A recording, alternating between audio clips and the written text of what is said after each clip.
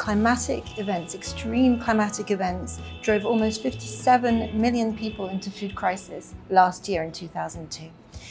Climate change affects food insecurity and agriculture in two ways.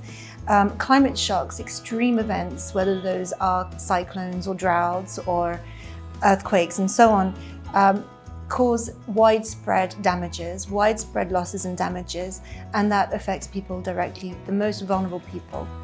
The second pathway is much more gradual. It's the slow onset, it's the creeping effect that climate change has on agriculture and on food systems. And that's where you see the degradation of land, salinity entering into the soil, into the groundwater, and that has a very long-term damaging effect on food production.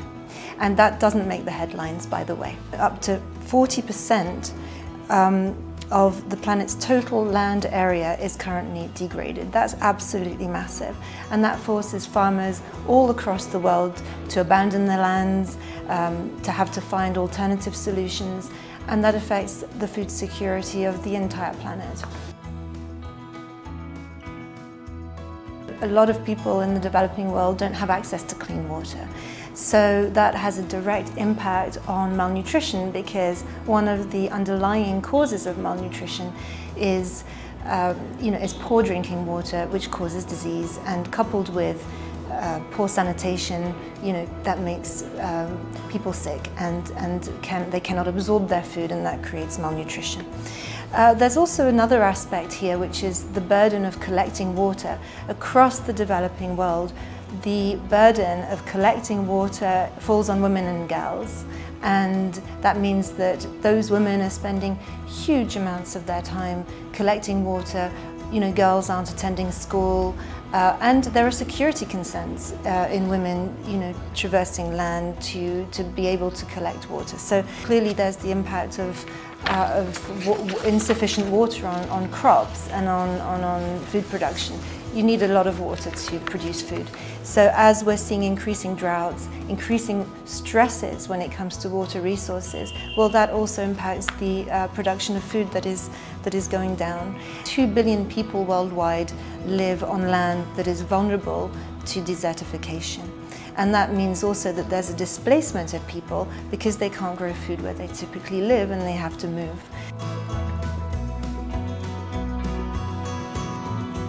With regard to India, 60% of agriculture depends on rainfall, and we're seeing big shifts in the monsoons in this country.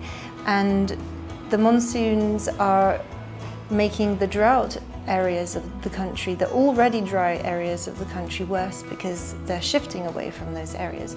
So we're particularly worried about certain states, Odisha, Andhra Pradesh, Tamil Nadu, where there are particularly vulnerable tribal groups, for instance, that depend on natural resources, and those communities are being directly affected.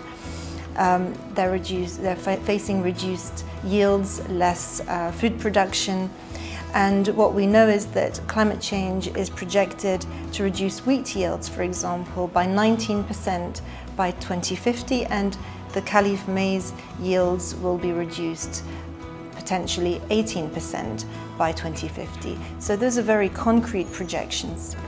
And 80% of farmers in India are smallholders, and they need a lot of support in adapting and dealing with climate change.